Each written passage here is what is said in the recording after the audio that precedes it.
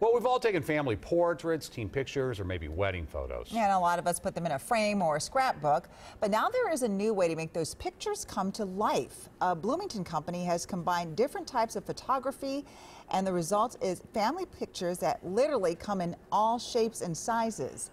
WCCO's John Lauritsen shows us how 3D photography could change the way we pose for photos. I picked up necklaces, wrinkles in pants. Good thing I ironed that day. What Brianna Ladd and Brandon Malin are holding in their hands are sort of mini-me's, tiny clones of themselves that include the tiniest of details. I didn't expect, the intricacy of the stick. You can even see the Bauer lettering on it.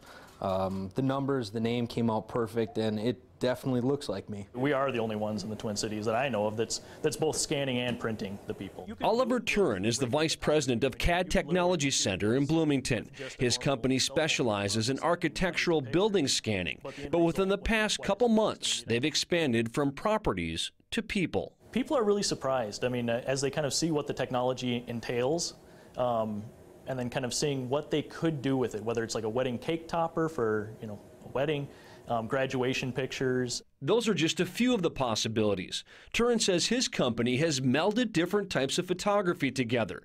Digital photography plus 3D printing has created what CAD is calling the Me 3Ds. So these are the cameras right here? Correct, yep. Okay. Basically the same cameras that are in your cell phone.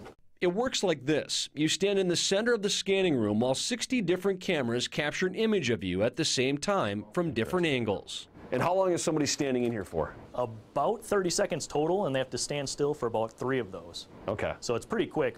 Software then takes all of those images of you and creates a 3D model. They are printed with a fine layer of gypsum mineral with the color already embedded in the model.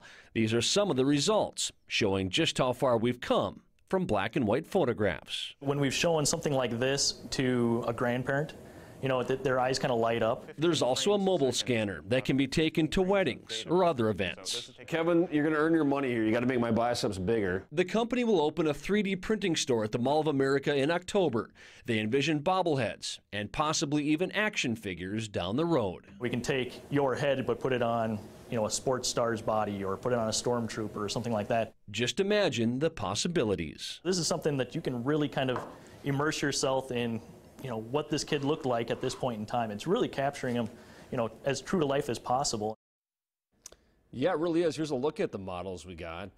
That is me next to Aaron Goodyear, photographer. I tower over Aaron.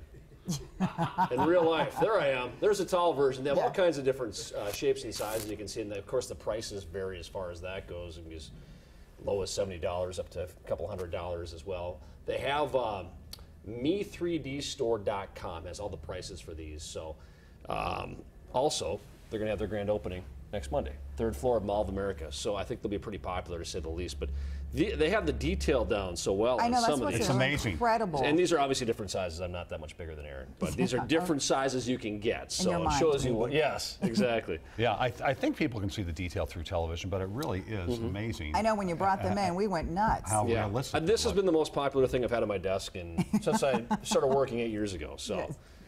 So that says a lot about you, That says a lot about me. I got a lot more company. We'll put all that stuff on the web because people are going to want to know. Yeah, we'll have it all up on our website. So, right. yep, check it out. Next Monday, too, is the grand opening. How interesting. Thanks, John. You bet. All right. We got